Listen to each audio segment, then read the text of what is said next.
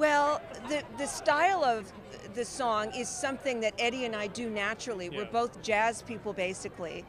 And I'm a jazz baby. My dad was Leonard Feather, the jazz writer, and my godmother was Billie Holiday. And I was around those songs my whole life.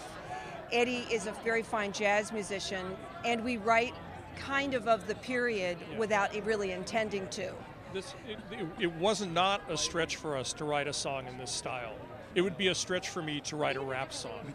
So it's just the opposite. This just was a natural fit. It couldn't have been a better fit. Yeah. You know, it takes place in the 50s. The song is very much an American songbook type song, 40s, 50s style, so it was just natural for us. Yeah, it's wonderful. Jazz is such an American form of music, and to see that in a film like this.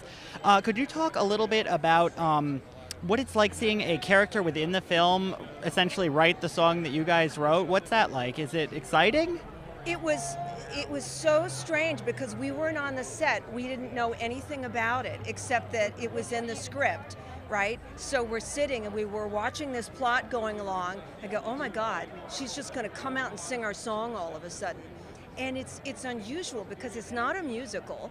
And it's not one of those movies that's a drama and then there's a big song at the end. It's kind of a comedy drama, and then somewhere, it's not out of nowhere because she's a songwriter, but you don't expect it. She begins to sing.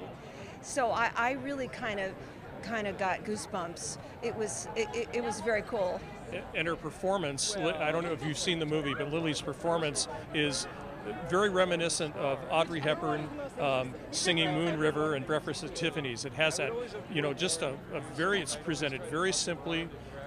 It's very innocent and elegant and you know, not fancy production or anything. So it's very emotional to watch it.